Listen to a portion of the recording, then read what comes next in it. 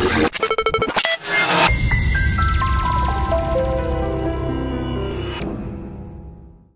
what is up, you CISSP wannabes? These are the IT Dojo CISSP questions of the day. I am Colin Weaver. Each and every day I give you 2 questions to ponder and contemplate. So let's go ahead and get right to it. All right, here comes question number 1. A lot of words. TCP, the Transmission Control Protocol, is referred to as being a connection-oriented protocol. In part, this means that in order to transmit data, TCP-based protocols must first perform a 3-way handshake in order to establish a connection between the client and the server. Now, of all of these different answer choices, which of them describes the back and forth exchange that occurs during the TCP 3-way handshake? Go ahead and click pause, because there's a lot of words.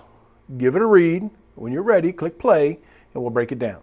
Okay, looking through all those choices, the way that a TCP 3-way handshake works is it starts off first and foremost by the client initiating the connection by sending a TCP send request.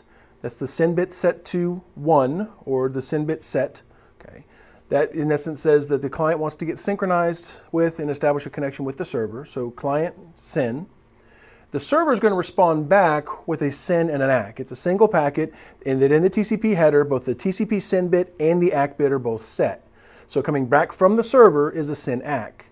And then the third packet in the connection setup exchange is an ACK from the client. So the ACK bit will be set, and the SYN bit will now be set back to 0 in order to go and establish the connection. So client SYN, server SYN ACK, client ACK. That's a TCP 3-way handshake. Question number 2. 802.11 wireless LANs are inherently half duplex. Okay. Part of this means that they have to arbitrate the use of the medium in order to avoid collisions on the network. Now, of the following techniques that are listed, or all the following items that are listed, which of them is the mechanism employed by 802.11 wireless LANs in order to arbitrate the use of the medium and avoid collisions in the radio network? Go ahead and give those a thought. Click pause if you need to. When you're ready, click play, and we'll break it on down. Okay, first choice on the list is wave division multiplexing, WDM. That's a no. WDM is more associated with fiber optic transmissions, not what we're looking for here. Second option on the list, CSMA-CD, carrier sense multi-access with collision detection. No, that is how Ethernet, old school half duplex Ethernet did it for copper-based transmissions. And so that's not what we're looking for here. Third option on the list is TDMA, time division multi-access or multiple access. TDMA is more commonly associated with the cellular phone networks, not with 802.11 wireless LANs. So that's not what we're looking for here either. Then you have number 4 on the list, which is CSMA-CA, carrier sense multi-access with collision avoidance. And that is very much how 802.11 wireless LANs do it. It's actually an unbelievably intricate orchestration that these devices go in and do. And it's amazing that it works at all. They use a variety of different techniques, one of which is referred to as a distributed coordination function, which is beyond the scope of this question. But suffice to say they use CSMA-CA, which could also include the implementation of RTS-CTS, request to send, clear to send. Now, wireless LANs don't jump to doing that. They don't like to use RTS-CTS, but it is a possibility if some really bad things are going on in the network as far as radio optimization, if you will. But CSMA-CA is what you're looking for.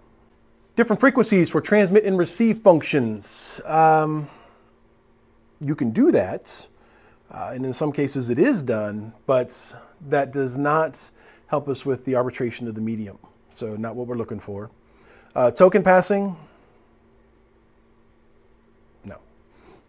Time slots, again, not what we're looking for here, although time slots do factor in how wireless LANs ultimately do what they do. It's a deeper part of CSMA-CA and the distributed coordination function of how wireless LANs do it. And then the very last item on the list is pulse code modulation. Nope, not what we're looking for here. PCM is more likely to be associated with digital audio or even digital telephony kind of stuff that you're doing. So nothing to do with 802.11 per se. So the best answer here is CSMA-CA. All right, there you have it. That's 2 questions down. Nice job. Did you do well? Please let me know in the comments.